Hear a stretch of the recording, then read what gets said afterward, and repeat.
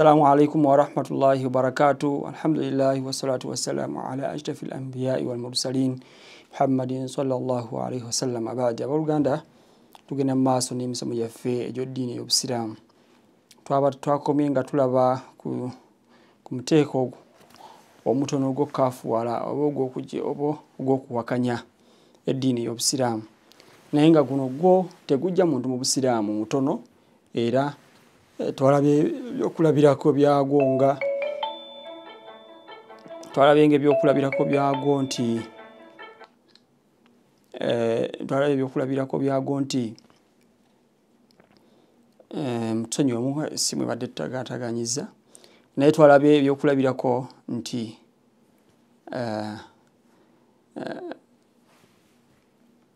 omukyala okubeera nga akuba ebiwoobe ku mayiti ku mufu, n'abasi mukyala n'abamusajja, kuba lwakuba nti abasinga okubikola bakyala, kyova olaba nti kigaanibwa era kintu kiri wabweru wa bukkiriza, naye tekijja muntu mu Busiraamu. Kwegaba bikolwa si bya ddiini ya Busiraamu, naye nga tebijja muntu mu Busiraamu. N'ekirala nga Omusiraamu okuvuma Musiraamu munne wanaamulwanisa, nakyo tekijja muntu mu Busiraamu, naye nga bikolwa bikyamu nnyo era byawarada byajja mu ddiini ya Busiraamu nalinnya lya bukaafiiri. Kale tulina okuba nga tubyewala. Tugenda kulaba ku amthilatu ala alfaaz wa af'aalu hiya min al-kufur. Tugenda kubiraba nga amthila za bukaafiiri.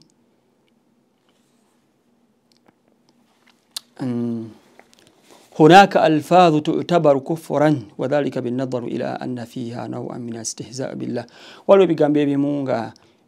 bibaliwanga wa bukafiri na kuwakanya dini ya Allah subhanahu wa ta'ala, olwokuba nti mbeeramu okujeja eddiini ya Allah, kujeja Allah subhanahu wa ta'ala oba okujeja eddiini ye, wa malaikatihi oba okujeja abamalayika be, wa ghairi dhalika n'okujeja ebintu ebirala nga bya ddiini ya Busiraamu. Awo oba okubanga mulimu okubanga oli awakanyiza ekintu ekimanyikiddwa biddiini fi ddaruura, ng'omuntu okuwakanya nti okusiiba omwezi gwa Ramadhaani tekuliyo mu Busiraamu, oli kasita kuwakanya abaali wabweru wa Busiraamu, kuba okusiiba omwezi gwa Ramadhaani kwakakatibwa mu ddiini y'Obusiraamu ne mu Qur'an. Ya ayyuhalladhina amanu, Allah yakoola bakkiriza mu Qur'an ekitiibwa n'agamba nti ya ayyuhalladhina amanu kutiba alaykumus siyaamu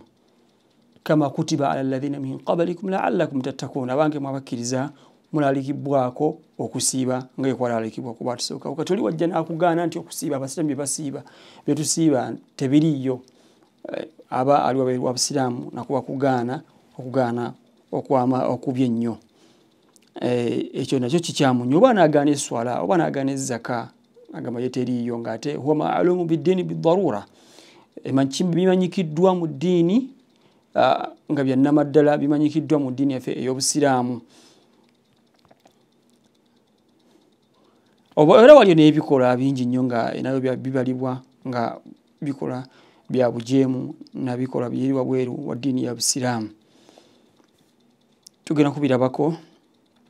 Kasooke tulabe amthilatu ala alfaadhil kufur, ebigambo oli ebibalibwa nga bigambo bya kukaafuwala. Kigambo kisooka sabbillahi ta'ala au sabbi diini al-Islam au sabbi al-malaika au ahadihim, okuvuma Allah, okuvuma Katonda n'okuvuma eddiini y'Obusiraamu n'okuvuma malayika, okuvuma bannabbi n'ebirala. Sabbu nabbi sallallahu alaihi wasallam au sabbi ahadi min ar-rusul, era okutubirabyeko nti okuvuma bannabbi. Al-istihzaa wa sukhriya billah, okujeja Allah subhanahu wa ta'ala n'omukakkanya ne bamalayika be n'ababaka be. Man qala ana la akhaafu Allah ana la uhibbu Allah, oli agamba nze sitya Allah era simwagala, nabyo bikujja mu Busiraamu okubanga okaafuwadde. Man qala inna ba'da an-naasi yumkinuhu at-tasarrufu fil kawni kulluhu aw ba'dahum, yenna agamba mbuna abantu abamu kisoboka okubeera nga ensi eno agikontrolinga obanga atonyesa enkuba n'ebirala, abaali wabweru wa Busiraamu. Man qala al-yahudiyya aw nasraniyya khairu min dini al-islam aw musawiya lahu, أو أنها يجوز العمل بها بعد بعثة النبي صلى الله عليه وسلم yenna agamba nti obuyudaaya n'obukristaayo n'obulokole nti madiini gasinga ku ddiini y'obusiraamu oba amadiini genkanankana tewali gonna madiini gava wa Allah mu biseera bino nga nabbi salama yatumwa oba nti kikkiriza okubeera nga amadiini ago tugakolerako ebyo nabyo abaali wabweru wa ddiini ya busiraamu kasita kakase ayogera ebigambo ebyo man daa ghayra Allah wa talaba minhu ma la yaqdiru alayhi illa Allah yenna akowoola ekitali Allah ng'akisaba ebintu bitakitalina nga takina bisobozi kubeera nga obeere nga bitusibwa gy'oli ng'akowoola omuntu obugagga mpa obugagga nijirawo obwavu ebintu ebyo Allah subhanahu wa ta'ala yaba abisobola yekka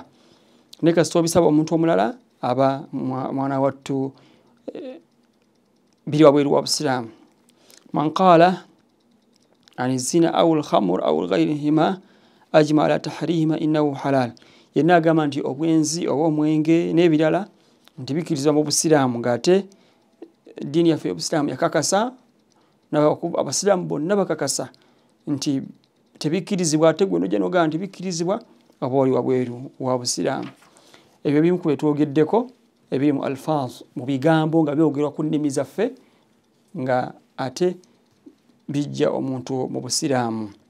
amthilatu ala af'ali al-kufur ate bino bikolwa ekyo bale twogera bigambo ne kati wano bikolwa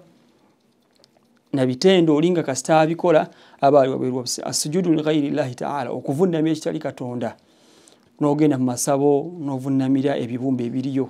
oba n'ovunnamira simanyi ono kabaka n'omuvunnamira ng'abantu bebakola tebiriyo mu busiraamu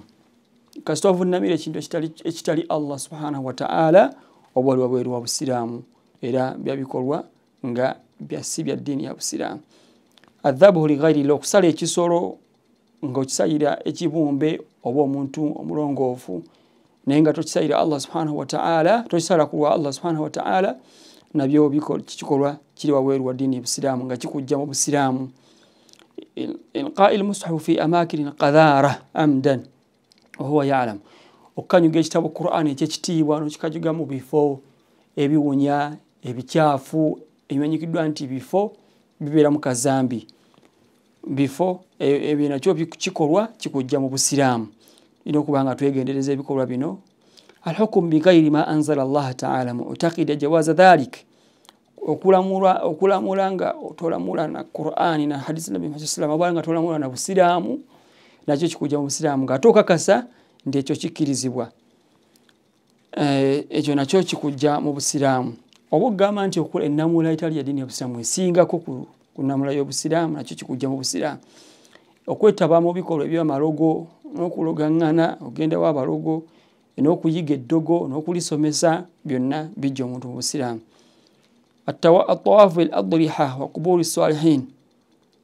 okwetooloola entaana nerimbo ezibeeramu abantu abafu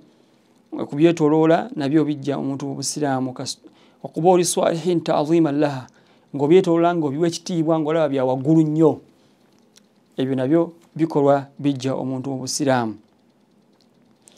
kale baganda bange tulina okubeera nga tubyegendeza musharakatu ahli al-kufru fi ibadatihim kasolatihim wa nahwiha amidan alima mukhtara okwetaba mu bikolwa by'abatali basiraamu abalokole abakristaayo abayudaaya nga weetaba mu mikolo gyabwe egy'obukafiiri egy'okuwakanya ng'ate okakasa nti ebintu ebyo si bya mu ddiini yaffe ya busiraamu ate gwe n'obyetabamu aba nabo oli wabweru wa busiraamu ebyo bye tuyinza okubeera nga tumenya essaawa zino ebikolwa ebibalibwa nti biri wabweru wa ddiini busiraamu tugenda kulaba kati ekyetusembyayo alfarqu baina alkufur akbar walkufur alasghar enjawulo ebimu ku nsonga eziriwo nga njawulo byetwawula wakati w'obukafiiri obunene n'obukafiiri obutono obukafiiri oba okuwakanya okunene okw'eddiini y'obusiraamu okutegeerera nti kwo yukhriju min al-milla kujja omuntu mu busiraamu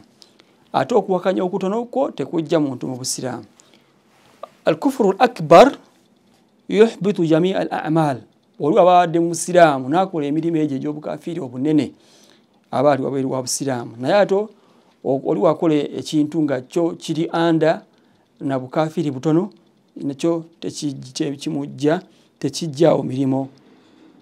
yuhbitu jamil a'mal kijjawo emirimo gyonna emirungi oli kasitaba nga badde Musilamu nakola ebikolwa ebya obukafiri obunene ebikolwa byo byonna ebyobulungi emirimu emirungi byakola byonna bisangulwawo naye ate oli wakasitaba nga akoze ekimu ku bikolwa ebyobukafiri obutono byo mwana wattu tebijjawo mirimo mirungi gye wakulembeza okubeera nga okola n'obuwakanyi oba obukafiri obunene yukhlidu sahibahu fi nnar buyingiza omuntu mu muliro yaumul kiyama wakuyingira mu muliro kasita abufiirako naye ate obuwakanyi obutono bwo tebuyingiza muntu mu muliro Allah wabanga yagadde amusonyiwa ibahati damu wal mal liman irtakabahu obanga oluwanga tuwangaira mu nsiza Abusiramu ziramuza sharia ya Abusiramu omusayi gwoyo abayogedde ekigambo obanga yakoze ekintu nga kya bukafiri bunene n'avuma Katonda n'avuma ababaka omusayi gwe guba guli halali okubanga tugusanyawo n'ebimali ye bateekisa okubeera nga ekuumibwa naye ekyo kikolebwa na mukulembeze sina buli yonna naye ate obukafiri obutono oba okuwakanya okutono kwo tekugisawo omusaayi gwo wadde emaali esigala nga ekuumibwa eyo yujibu al-adawa al-khalisa baina sahibihi wa baina al-mu'minin omuntu akola obukafiri obutono n'avuma Katonda n'avuma nabbi n'ajeeja Nabi Muhammad sallallahu alaihi wasallam n'ebirala abaguddwako obulabe wakati we n'abakkiriza Abasiraamu abalala naye ate ebikolwa agwa mu muteeko gw'obukafiri obutono ye tetumuggulawo obulabe nga bwetuggulawo kumukkiriza ono naye tumusomesa ne tumukyawamu okukukyawanga katono naye ate tumuggulawo obulabe obw'amaanyi ennyo obujja omuntu mu Busiraamu bino bye bikolwa baddu ba Allah subhanahu wa ta'ala bitujjeeyo okubeera nga tulaba nti omusiraamu alina okwegendereza Obusiraamu bwe bwalimu tayogeranga ebintu nga bino byetumenye oba n'abikola sujudu li ghayrillah n'ovunnamira ekitali Allah subhanahu wa ta'ala n'ovunnamira entaana n'ovunnamira essabo ebibumbe ebibeera mu masabo ebyo nabyo bikujja omuntu mu Busiraamu ebigambo tulabye nti okuvuma Nabi Muhammad sallam oba okuvuma oba okuwakanya ebyo ku bintu ebimanyikiddwa mu ddiini yaffe nga bimanyikiddwa nnyo ng'okuwakanya eswala okuwakanya okusiiba okuwakanya ezzaka n'ebirala ebimanyikiddwa mu ddiinina nga babyegattiwako abamanyi b'Obusiraamu bonna ate gwe oluvanyuma okiwakanya nakyo kikujja mu ddiini ey'Obusiraamu abooluganda tulina okubeera nga byonna tubira tulabe eddiini yaffe tugikuume Allah subhanahu wa ta'ala agenda okutujjulula nga tulimu ababakkiriza bannamaddala baasiimye emirimu gye tusaba Allah subhanahu wa ta'ala atutte nga tuli bakkiriza atutte nga tuli basiraamu bannamaddala atwewaza ebikolwa ebyabajeemu abasookawo era tetugoberera amakubo ga sitaani tetugoberera amakubo g'abajeemu abo abayolesa amazambi amanene agajja omuntu mu Busiraamu tubeere nga tubyegendereza ddala twalabe nti khutura tutakfiri al-muslimu mutalina kubeera nga akaafuwaza muntu nga anyhow nga amaze gayogera bigambo bijja muntu mu Busiraamu alina okwegendereza n'asoma ebintu biriwo ebijja omuntu mu Busiraamu naba ati amugjamu atya naani amugjamu si nti buli omu ajja omuntu mu Busiraamu al-kufuru okuwakanya kino tukyogeddeko nga tukibunya oli oyo atali mu Busiraamu nga mulokole ebikolwa ebyakolwa n'omuntu ng'abadde Musiraamu naye n'abikola kwega tubimunyiza sayidi zombi naye ate tujja kwogerako nga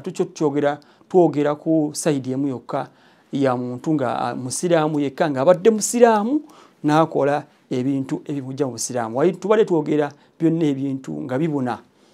ebikolebwa either olinga amanyikiddwa ye Peter ye Mere nga si musiraamu oba olina abikola nga dde musiraamu, byonna tubadde tukyogera nga tubibunya ango zonna ezo ebbiri. Naye kati tujja kwogera biidhinillah mu halaka zaffe ezijja nga twogera tunnyonnyolera ddala ngono nga musiraamu naye ate n'akola ebintu ebimujja mu musiraamu. Tujja kumwogerako into details. Saba Allah subhanahu wa ta'ala atugase n'ebyo tuyigiriza.